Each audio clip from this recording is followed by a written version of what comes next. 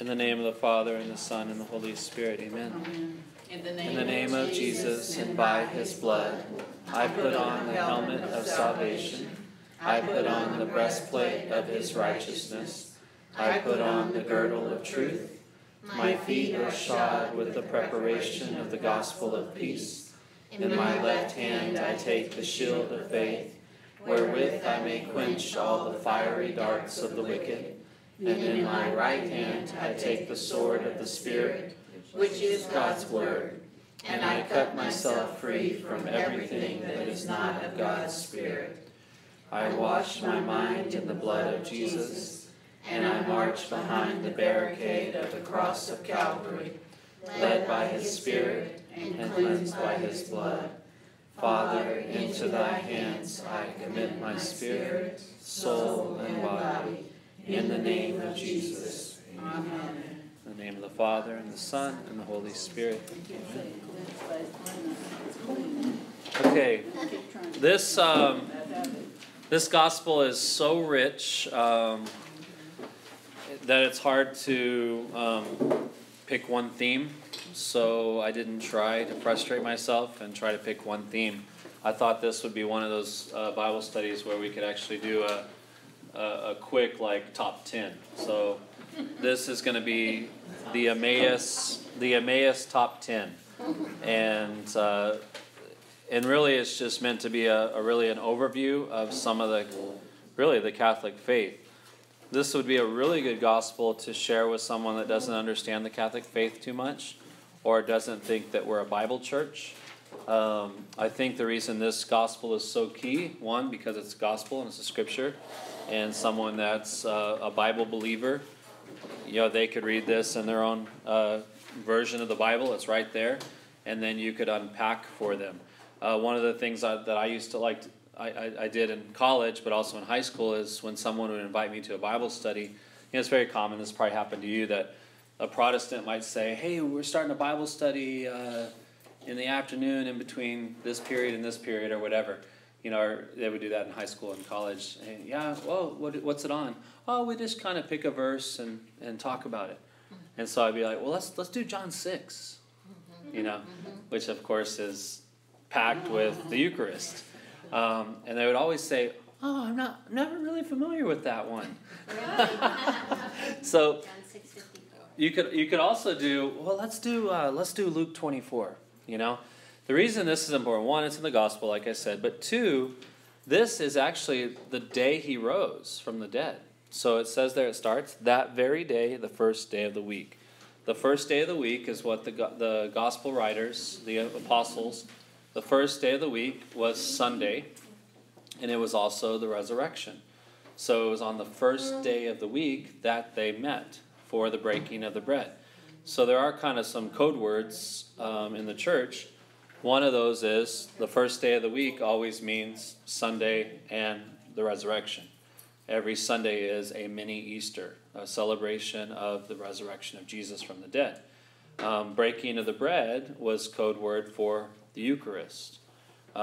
Eucharist is Greek for Thanksgiving, and so he took bread and he gave thanks, right? So the thanks in Eucharist.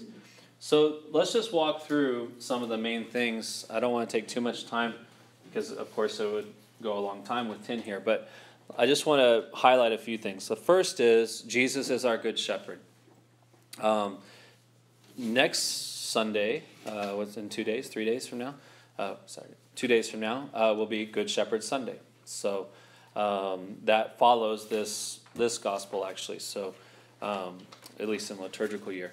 So what do we know about the Good Shepherd? What does Jesus say? I am the Good Shepherd, right? And I know my sheep and mine know me. I know my sheep, mine know me. The hireling will flee, but I'll never leave. I'll never leave you. I'll go for you even if you're lost. Exactly. So I will never leave you. So one of the things that he's trying to show these disciples, remember there were about 120 disciples in the upper room at Pentecost.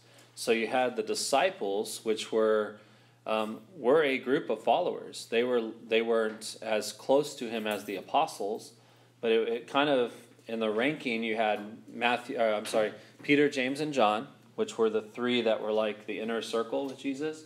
From that, you had the apostles, which were the 12. So you had like 3, and then 12, and then 120 you had disciples that were found. And then I think the 77 were sent out. Anyways, whatever. So you did have these disciples. These were 2 of those disciples.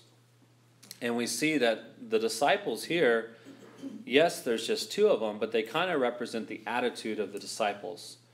They were downcast. They, past tense, thought he would be the one. All past tense. They're disappointed. They've lost hope. They're downcast, and they're leaving town.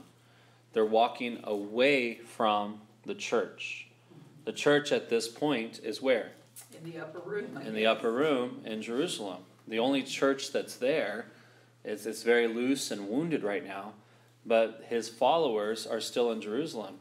So in a very true sense, these disciples have lost hope. They have lost faith.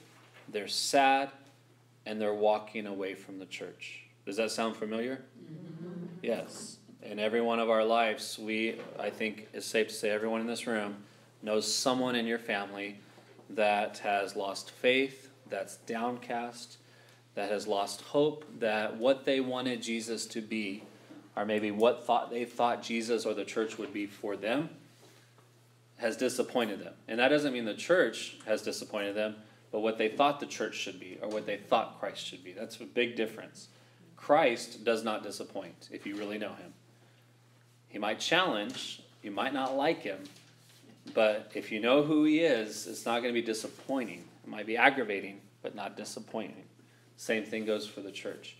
So we know this is true. So Jesus shows us something amazing here. On the what is he doing that morning? In the morning, he's appearing to Mary Magdalene. He's at the tomb. And we don't know exactly the time frame, but we do know something about this. We know Emmaus is a 7-mile walk from Jerusalem. And we do know that these disciples and Jerusalem were in Jerusalem. And then that night, they're in Emmaus. So how long does it take to walk 7 miles? It's maybe 3 hours if you don't 3 to 4. If you don't have the greatest of roads. Okay? Yeah, they didn't, and they left in the afternoon. Okay. It says in the gospel they left in the afternoon. I don't know if it's in this one, but so let's just say we know they arrive in the evening. in the evening, yes. Whatever. Let's just say 3 hours to be safe. But if I was walking with Jesus, I can't do 2 things at once. So I can't walk at a decent pace and keep on a good conversation.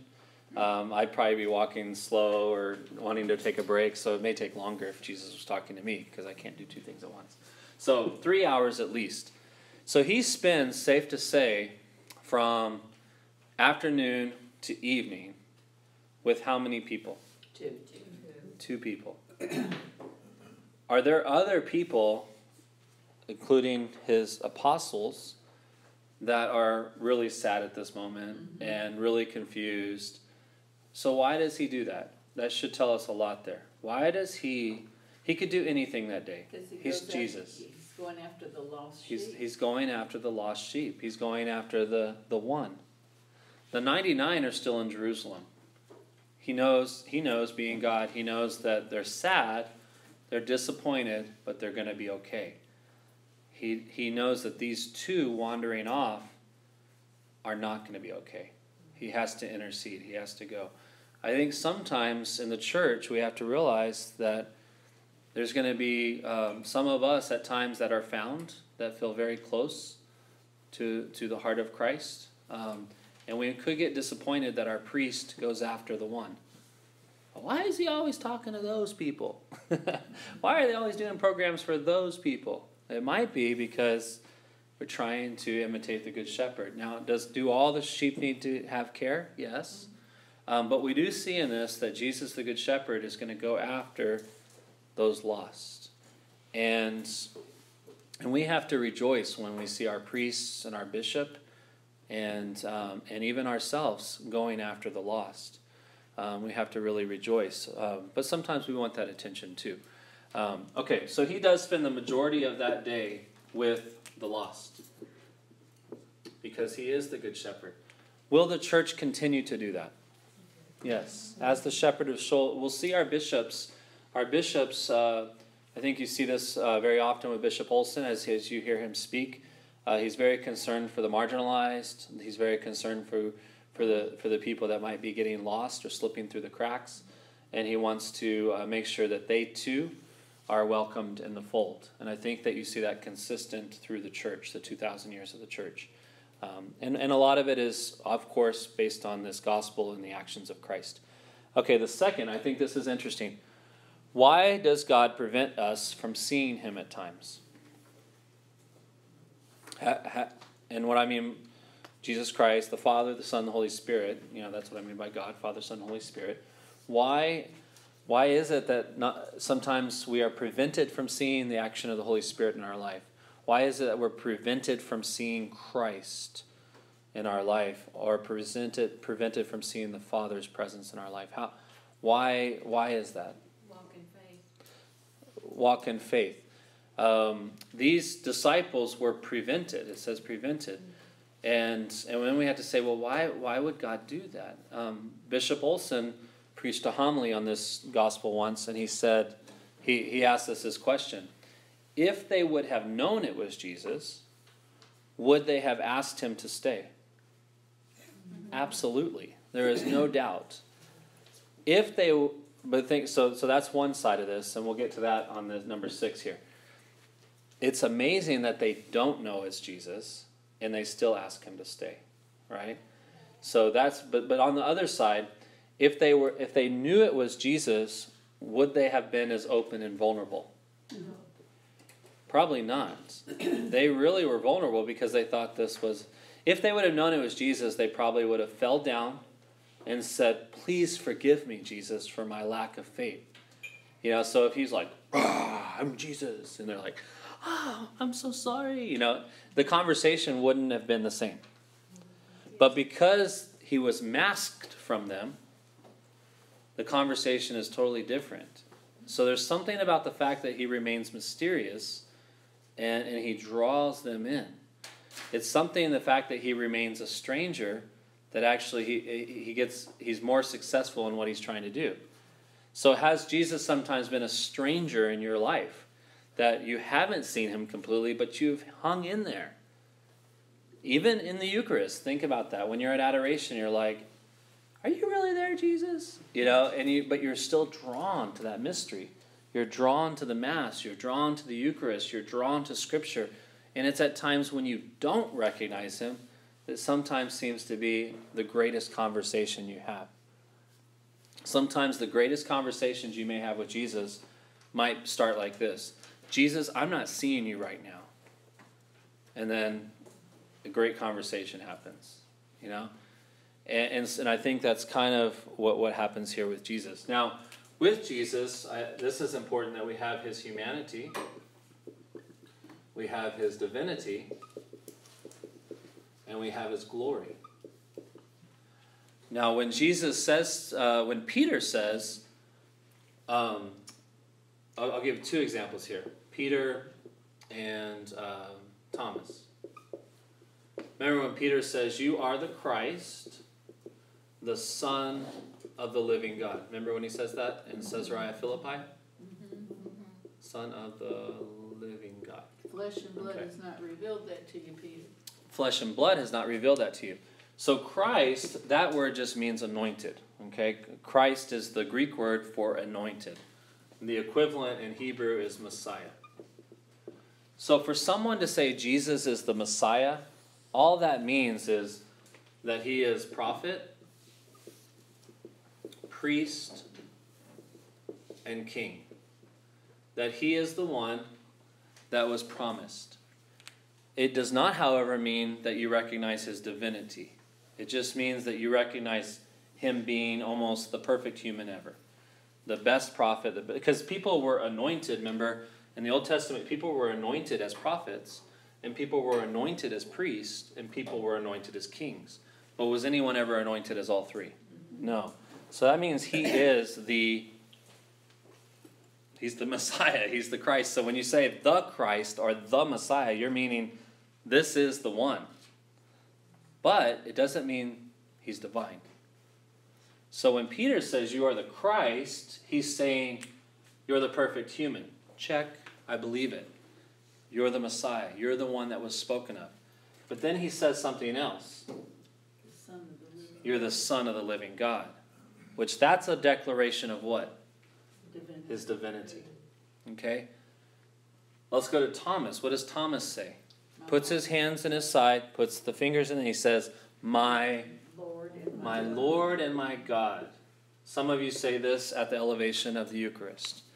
You know, the host is elevating, my Lord and my God. What is that? Think about that for a second. Lord is a declaration of what? His humanity, him being the greatest. Like, my Lord, how can I help you? You know, like you would call in the feudal times, my Lord, my lady. Lord just means you're my master.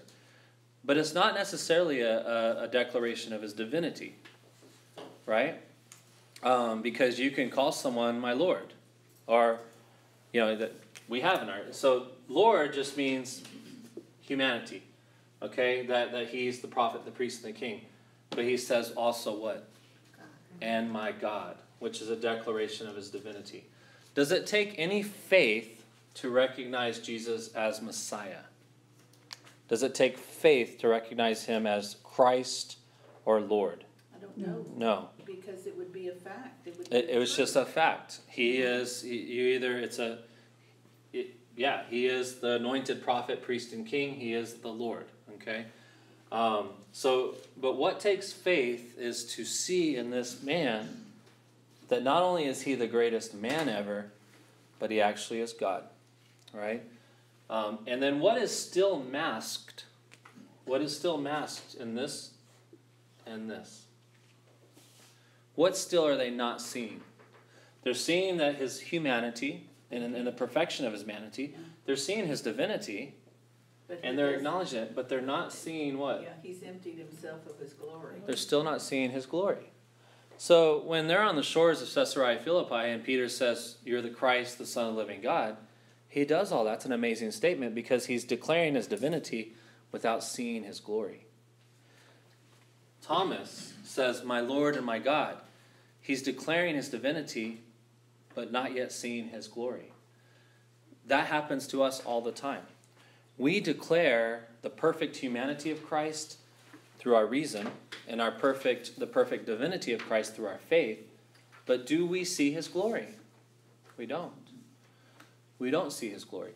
Even in the Eucharist, when we see Jesus in the Eucharist, we are claiming his divinity and we are claiming his humanity, but he is still masked, isn't he? He's still under the veil. The veil hasn't been lifted to expose his glory yet.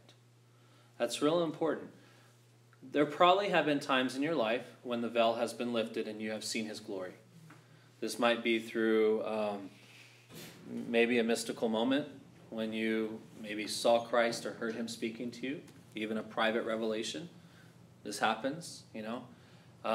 It may be through a miracle where just it's a little like almost like a little puncture, and the light shines through and you see his glory for a moment. But does his glory stay? No. Why does he take back that glory? Why does he veil your eyes again? So that you won't be overwhelmed, maybe. So you won't be overwhelmed. He doesn't want to manipulate your free will, right? He wants you to draw close.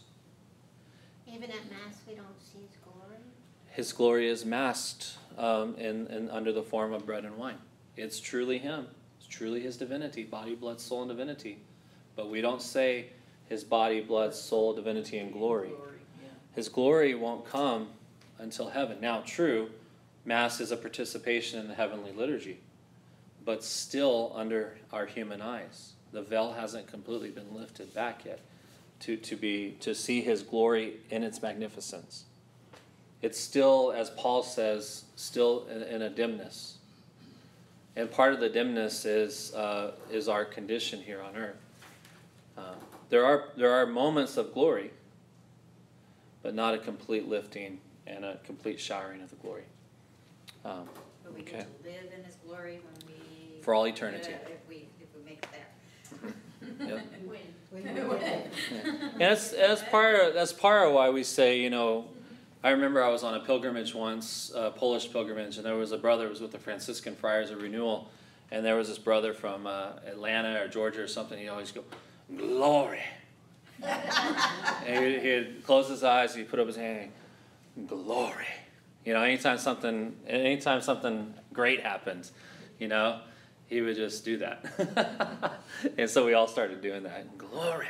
But you see, like, there's this moment that you see it, glory. One of the things we say is praise God or hallelujah, or glory, glory, hallelujah. I've seen his glory.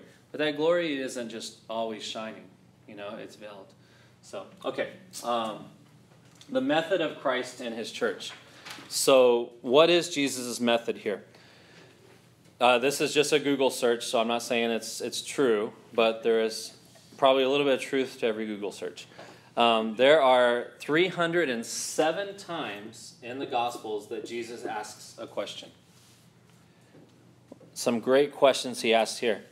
I love this. This is one of my favorite parts of this Gospel. So, what are you guys discussing as you walk along? Huh? Wink, wink. You haven't heard all the things that are taking place? Well, what sort of things? Guys, fill me in. He's like undercover boss here.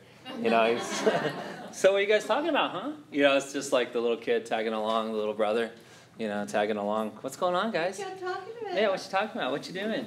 And so 307 times he asks questions. He's asked questions 183 times. Who? Jesus. Jesus has asked questions 183 times that he has asked. Okay, gotcha. But Jesus asks the question 307 times. That's pretty amazing. Okay? What does that tell us about Jesus' method? So we have a school teacher here. What happens when it's a Socratic method? So why does a teacher ask questions? What's the approach? What is that methodology there? To probe for what kind of understanding you have. Yeah, to probe for the understanding, to help the student understand themselves. Yeah, to lead you through questioning to a place. To guide you, not force you, to draw it out. It's mysterious, isn't it? And it's just that closer, right? That's Jesus' method. The church uses the same method. The church wants to enter into a dialogue and say, world, have you considered this transgender theory? Have you considered the effect of what that might do for families? You might say something like, yes, okay, so what would happen if everyone at this point had same-sex attraction and only acted on that? What would happen to our society as a whole? Oh, we wouldn't have children anymore. We would cease to be a society in 100 years. Oh. So the church continues to ask these deep questions about people and family and society. Notice that's kind of what the popes do. They throw out these questions. So let's follow this through. What if what you're saying is true, what would that look like? And the popes have taken that method, the bishops have taken that method, the church in general asks questions of humanity because that's what Jesus did. Jesus also has three things he does here. I love this. It's the kind of the threefold mission of the priest in a parish as well. To be liturgical, to be pastoral, and to be catechetical. Father Wallace, who works with our seminarians, said that a good priest will have all three of these. You have met a lot of priests in your life, and you could already identify, if I gave you a priest, let's just say Father Smith, and you in your mind could think, if you had to rank Father Smith, which one would you put? Don't do it. But you might say, well, Father Smith is so pastoral. I mean, he's so kind and he's always with me and hear confession. So I would say pastoral is one. I'm just throwing this out hypothetically. But each of us knows a priest from a different angle. And some might say, gosh, that priest is a real jerk. But you might say, oh, no, he's very pastoral. Or you may say, well, that priest doesn't know much. But you're like, oh, have you heard his homilies? Yeah, he does. I mean, he's very catechetical. So we have to, sometimes our encounter of a priest, you might not be seeing the whole side of his priesthood. You might just be seeing him from the pulpit. you might not have encountered him in confession yet. Right? I think one of the saints said that you should be a lion from the pulpit and a lamb in the confessional. And so the priest has this beautiful mission of Christ to be liturgical, to be pastoral, and to be catechetical. If your priest is having those three things on the radar, then it's going to be a very, very healthy church, because then the pastoral, liturgical, and catechetical needs of the people will be taken care of. How does Jesus show that here? Should be pretty evident. How does he show a pastoral first? He actually does it he does this first, actually. What does he do? He walks with them. He accompanies them on the journey, like Pope Francis has been saying. Accompany them for 3 hours. He smells like the flock. He's walking with them. He's asking questions. He's getting dirty with them. He's seeing the same landscape. He's with them. He's pastoral. He's asking questions, right? And then he moves into a teaching. And he actually then, we'll talk about it in just a second, but I don't want to jump the gun here. But he starts teaching. And he actually chastises them as part of the teaching. You fools! So it's okay when a priest says, you fools! Or, it's okay when a priest or the church says, you shouldn't be doing that. But if they only do that, and they haven't been pastoral and asked questions and walked, that's it's not all going to fit together. And then finally, what does he do with them? Takes them all the way back to Mass. Moses. He sits down with them at table. He has Mass. He breaks bread with them. Okay, the breaking bread here is the Eucharist. It's not just a nice little meal. Okay, so do you see how Jesus uses this threefold mission? It's the mission of Christ first. And the church does it because of what? Because Jesus did it. And Jesus did it on the very first day he rose. So day one of the church does this now, and the church has been doing this since when? Day one. Why do we do this? Because Christ did it. That's all we're interested in doing. Doing what Christ did. I love when we're doing assessments for the First Communion kids, and I say, why? I ask, what is the Eucharist? And they say, well, it's the body and blood of Jesus. And then the next question is, well, do we really believe that? Is that just a symbol, or do we really believe that? Oh, no, we really believe that. Why do we believe that? Because Jesus said so. That's what the kids say. That's what I tell my kids. Yeah, I read it to them out of the Bible. And why do we believe it? Because Jesus has said so. 4 words. Because Jesus said so. I love when the kids say that. Well, Jesus said so. Oh, okay. Well, done. You passed. Go receive your first communion. Why does the church teach and walk with people and worship? Because Jesus did it. Okay. Suffering. So this is great. Was it not necessary, this is the catechetical part, was it not necessary that Christ should suffer these things and enter into his glory? But notice he's doing it in a question. He's asking them, well, don't you guys think it was necessary for Christ should suffer to enter into his glory?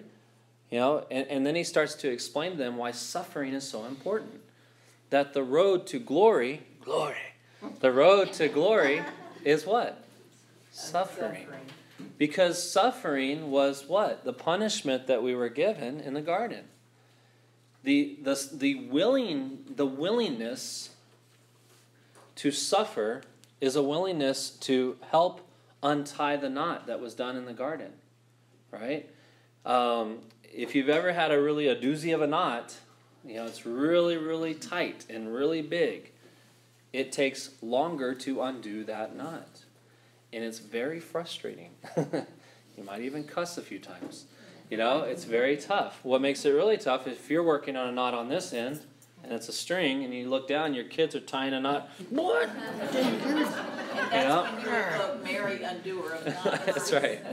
But what's happening is suffering is one of those conditions that has been given. How did Jesus undo the knot of Adam and Eve? By suffering. How, and we are invited into that suffering. Suffering is not a curse in a sense, of course, in the sense that it's a punishment, it's a curse, but it's also a blessing in which we can participate in Jesus in the undoing of knots. We've seen this in our own life. And let's do away with original sin for a second and just think about your own personal sin, what we call actual sin. The knot that you tied, not Adam and Eve. Have you tied knots in your life by sin? Yes. Have you had to suffer because of those sins, and through the suffering undid the knot? Absolutely. And came out better on the and came out straight and narrow, on the straight and narrow. Just like John the Baptist says, I have came to make all things straight, right? You know, to make straight the path, straight the stream. So suffering is necessary, and we suffer with Christ. The most important time this happens is in connection with the Mass, the sense of oblation, the offering. I will suffer with you, Lord, to undo the knots of my own personal sin and any other sin that's out there. Your call on that. It's the role of redemption. Okay, number 5. The magisterium. Where do we see the importance of the magisterium? The magisterium is the teaching authority of the church. And it's the teaching authority of the church particularly to interpret Scripture. So where do we see that in this scripture, in this gospel? We see Jesus actually unpacking the Scripture. Then beginning with Moses. Now, beginning with Moses, you may not know this, but Moses wrote the first 5 books. Okay, Moses... the Pentateuch? The Torah or the Pentateuch, yeah. Pentateuch. So the first 5 books, Genesis was not written by Adam. Or Noah or Abraham. What happened is, as they finally got their freedom, this makes sense, as you finally get your freedom from Egypt and you start to identify your nation, what's the first thing you must do? Teach your children, right? So what do you if you're going to teach your children, you need to start writing these things down. A lesson plan. And so lesson 1 is creation, right? And then the flood. And then it's interesting because the way that Moses would have taught the first Israelite children is the same thing we do in our CCD programs. We start with these stories of the Old Testament to walk them through salvation history. So we're not doing anything different than the Israelites as they were walking into the Promised Land. We're still teaching our children the same way. And we're doing it according to Moses, who wrote the curriculum. Genesis, Exodus, and on. So he starts with Moses. So Jesus starts with Moses. And then all the prophets. Okay, so this would have been, of course, the major prophets, Isaiah and so on. And he walks through. He does like a Bible study. It's kind of like Jeff Caven's Bible timeline, but in 3 hours. So. Now, is this the point where we basically have a split between the Jewish religion and then the Catholic religion? Being that at this point he goes back and talks about Moses and the prophets and interprets them talking about he had to come and suffer and die. So yes. He says at this point, all the way back there, this is what I was talking exactly. about. This is perfect. The Jewish religion they don't get the connection. So they don't have any. Yeah, now it is important to note that he interpreted to them what referred to him in all of Scriptures. The Scriptures here he's talking about are only the Old Testament, because of course the New Testament, it's just the Old Testament. So what he's doing here is he's showing them this in the Old Testament pointed to me. This in the Old Testament pointed to me. This in the Old Testament pointed to me. I am the Messiah. Not only am I the Messiah, but I am God. Do you get it? Check, you're Christian. No, I don't believe, you're Jewish. Yeah, you missed it. So this you didn't get it. the first lesson. It is. And it's where we get the idea of typology. In the church, typology is exactly this. Showing everything in the Old Testament that refers to him. Passover, the new lamb, he's the lamb that's slain. It's kind of this. When Jesus was walking the earth before he was crucified, he was talking to us about things, but he wasn't exactly interpreting the Old Testament. He was, but everything, of course, the story wasn't complete yet. Right. In this case, he's already died and risen, so he can be a little bit more, he can kind of show the entirety of it. Because remember, whenever they handed him the scroll in the synagogue, he unrolled it to Isaiah, and he said, "You're hearing of it. It's fulfilled in your hearing." And then I am at John 6, he says, "You heard in the Old Testament, or you've heard in the scriptures that they ate the manna and they died. Well, I am." So he's been doing this, but just not to this extent. Now he shows all of it, the whole picture. It's like his own biography. Yes, he's just showing. I mean, it would have been amazing. Like if you could just put yourself. It's hard to say. If you could put yourself in a time frame in the gospel, and you could only pick one gospel to be there, this would be one of the ones I would be really interested in. If I could have been there those 3 hours and just heard that. Now, they did hear that. These disciples did hear that. Those disciples then did what? They told the apostles everything. So when they came back, we're going to talk about that in just a second, the proclamation. When they came back, what were they telling the apostles? Everything that Jesus just taught them. So in a sense, everything we do know comes from this conversation. So all these wonderful things that the church fathers have passed on to us, where did they get that? Well, they got that from these 2 disciples. So, I mean, Jesus did teach the apostles. Not all of that was written down. We know the conversation happened because that's written down, but we don't know the details of the conversation. But actually we do, because they've been passed down to us.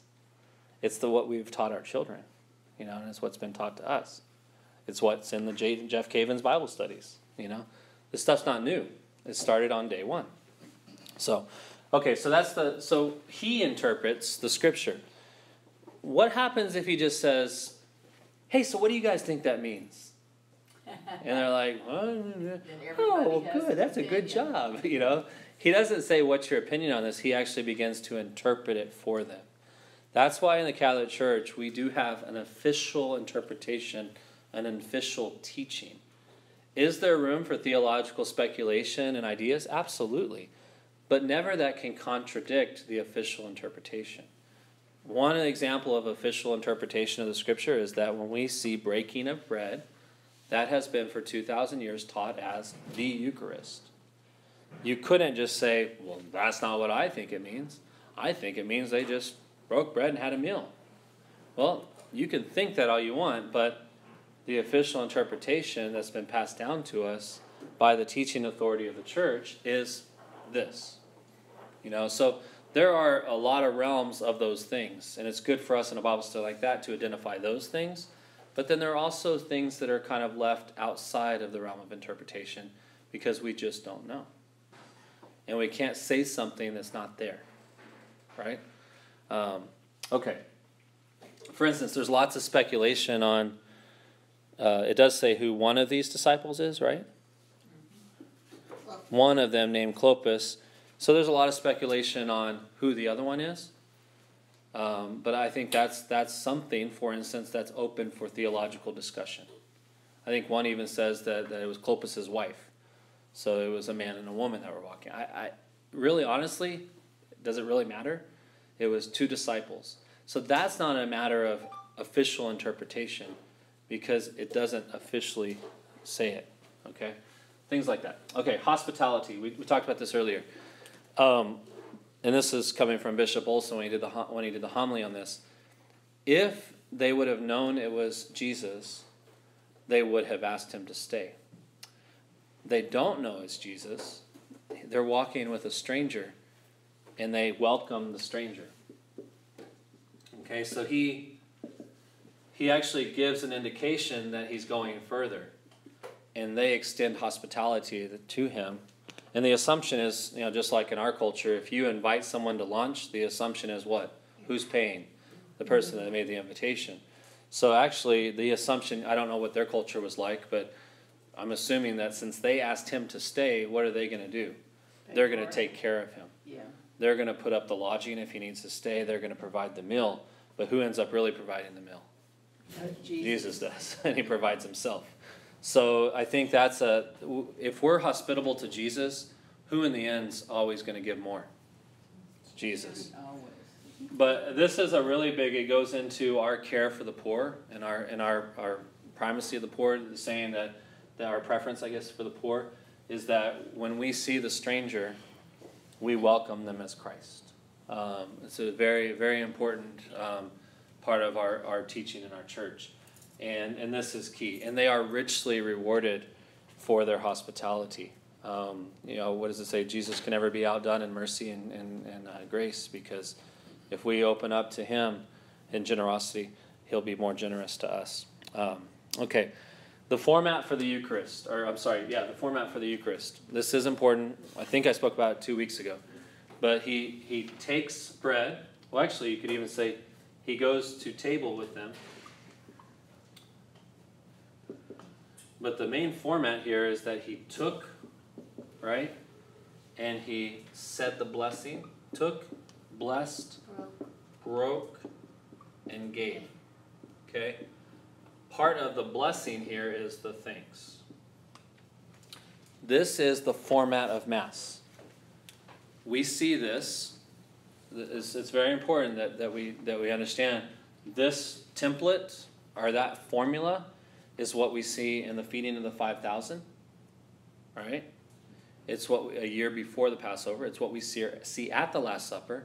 It's what we see here, the first Mass after the resurrection. And it's what we see in Paul, that St. Paul says, I hand on to you what has been handed on to me, that on the night he was betrayed, he took bread, blessed it, broke it, and gave. And you hear that every time you go to Mass. You have to hear that every time you go to Mass, because that's the words of consecration. If you don't hear that, something's wrong. And you say, Father, that wasn't a Mass.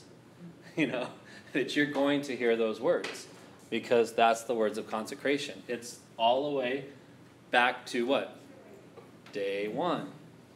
We've been doing Mass since day one. And why do we do it? Because Jesus did it. Hey, we got our Catholic faith. Yeah. He took it, blessed it, broke it, gave it. All right, this is the Mass. Speaking of the Mass, there are two parts of the Mass. And I'll never forget, I hope I don't forget this. We were on pilgrimage and going to World Youth Day in Germany in 2005, and we stayed in Poland for a week, and we stayed at a seminary. It was awesome. We got to stay, the seminarians were all gone, and so we got to raid their seminary and stay in their beds and everything. It was really cool. And their chapel was pretty awesome. They had this, I'll just kind of use the board here as an example. They had this, like the altar was here, and they had this art piece. It was like a wall that kind of curled like this, something like that. And the altar was here, but you could walk behind it was the sacristy. And this wall was kind of protruding out, and then you had the pews. So we were out here. And what happened is on this, it became a mural of Emmaus. So like it had the walk, Jesus walking with them, and then it had the ambo here, and then it came all the way around the mural to where the altar was. And what they were trying to show is the two parts of the Mass. What's the first part? What does he do first? Liturgy of the Word. He breaks the Word, breaks open the Word, and he starts to explain to them where he's at in Scripture, the liturgy of the Word, right? And then he what? Then he does the Then Eucharist. he breaks bread. The bread. The liturgy of the Eucharist. So this gospel has the Mass in it, the two parts of the Mass. The liturgy of the Word, the liturgy of the Eucharist. And I love that little chapel in the seminary, because it's like you were in Emmaus. It's like you were in this story, and you're just like, well, I'm in the story, and I'm at Mass, and I'm in a seminary in Poland. Okay, this is awesome. So, I do have to say a story about, just a really funny story. One of the friars was with us, and part of my job on the pilgrimage was to lead all the music. And we had Sebastian at that time was, I think, 2 years old maybe. So I was a little distracted at Mass because we always had this 2-year-old around. And so I'm up in the choir loft, and Mass is about to start. And Father John Anthony, you probably know Father John Anthony from the mission. So I'm distracted up there, and he's ready to go. he like looks at me from, I'm in the choir loft, so he kind of looks over his shoulder after me, and I'm like scrambling. I got to get the opening song, and what's the? Oh yeah, I know what I said. So I open it up. I was actually using Shorter Christian Prayer, and as you know, there's not too many hymns in Shorter Christian Prayer that we actually know. Right. So I flipped to the only one we know, because all the pilgrims have Shorter Christian Prayer, and I say, open up to such and such, and then I go, day is done, and na na na na, and he's processing into day is done, and then the only problem is it's 9 a.m, and so he gets to the altar and he's like, what are you doing? I'm like, I'm sleep deprived. I have a 2-year-old. My day is done. So, anyways, it's all these memories. But anyways, we do the best we can do, right? Yeah. As Father John Anthony says sometimes, do your lousy best. We're just doing our lousy best. It was meant to be. So, and then 9, the mission. If you look towards the bottom, they realize this. With that, their eyes were open. So he took it, he blessed it, he broke it, he gave it, and then their eyes were open. At that moment, they recognize him. It's in the Eucharist, actually, that they recognize him. But he vanishes from their sight. And that's awesome. We could stop there, and that would be just That'd still be whoa. awesome, yeah. But then they took it to they said to each other, they start reflecting on this. And it's very important for us to reflect on the Eucharist. That's why adoration is so important, because we need to let the love of Jesus in the Eucharist linger and just stay a little bit longer. That's why we have time of Thanksgiving. That's why we stay in the church for a time of Thanksgiving. Then they said to each other, were not our hearts burning within us while he spoke to us on the way and opened up Scripture to us? And so what do? It's late at night, and they decide to do what? Walk back. There's no street lights. No There's GPS. probably thieves on the road. There's probably wild animals.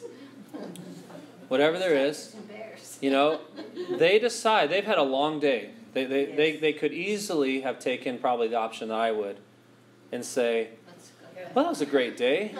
Let's get some rest. They have some scotch here at the bar, I'm sure, and we'll just have a nice cup of scotch and go to bed. And what a great day! I'm looking so forward to tomorrow morning, waking up and going back to Jerusalem. That'd be nice to see those old guys again and just have a good conversation on what happened today. That's what I would do. Well, I really deserve a nice sleep because that was a long walk and that was a lot. My head is just really exploding right now with all the stuff he said to us. And he's vanished anyways. Let's just stay. That's not what they do. He vanished anyway. They set out at once.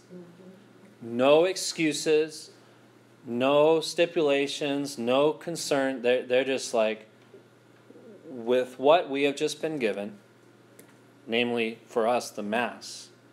I have just been given the Word. I have just been given the Eucharist. I have to set out at once. Ite missa es, right? Go, you are dismissed. Go out into the world and do it at once. Go back to your families and tell them what you've heard. Go into Kroger and tell them what you've heard. Go back into your life and tell them what has happened. Go at once. And so they set out at once to return. And what do? They find gathered there the 11 and those that were saying, the Lord is truly risen. And so that zeal, that missionary call to say, no excuses, right? I have to share what I have found, and I have to do it now. I can't wait. And so then it leads to that leads them to their proclamation. And this is a beautiful testimony. Then the two recounted what had taken place on the way and how he was made known to them in the breaking of the bread. This is the primary proclamation of the faith. What are they sharing? They're sharing the Scripture. They're sharing what he shared with them. That's what we do as Catholics. We share what has been shared with us. We share the Scriptures, and then we share how we recognize him and how we have come to recognize him in the sacraments, in our life, this becomes the primary proclamation. And that's what these two disciples are doing, the same thing that we're called to do. Now, they're really richly rewarded for their obedience, because what happens in the next verse is Jesus shows up again. So it's pretty cool if you think about it. They were just in Emmaus, 7 miles away.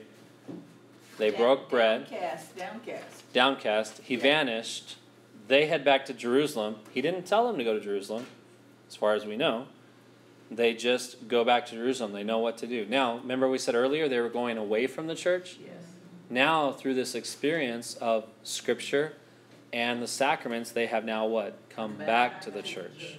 And that's how people will come back to the church, is through our loving zeal and proclamation. It may take a long time. It may take a very, very, very, very long time. It may take not 3 hours, but 30 years. But eventually, we can't stray through the sharing of Scripture and through the sharing of the sacraments, through the sharing of Scripture and the sharing of the sacraments, which ultimately the Mass will bring people back to the church. I work with very many people that want to become Catholic, and I would say most of them actually go to Mass. They're so curious, they want to go to Mass. We're very blessed to have a beautiful Mass here. Very, very blessed to have a beautiful Mass, a very welcoming congregation, very reverent priests, and this is drawing people back to Jerusalem, back to the church, back to the apostolic church. It really is. And for many of us, it's what's drawn us back. And so we have to remember that. And so they're coming back. They're richly rewarded, because then what happens? Jesus shows up. Boom. He had just vanished, and now he's there again. And this is when he gives them some instruction about staying in Jerusalem until the power from on high comes, which is Pentecost. And so you can read on, but that's really what happens. So this is the Emmaus top 10, but it's really so much of our Catholic faith. Wow. And the important part of it is that to show people that what we're doing now, we have done since day one. And we do it because Jesus did it. We're not trying to reinvent the wheel here. We're just trying to keep the wheel rolling, really. And that's what we're about, is continuing what Jesus did. So, all right. Well, let's stand and pray, please.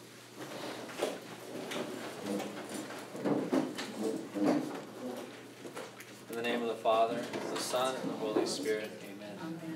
Glory be to the Father, and to the Son, and to the Holy Spirit, as it was in the beginning, is now, and ever shall be, world without end. Amen. In the name of the Father, and the Son, and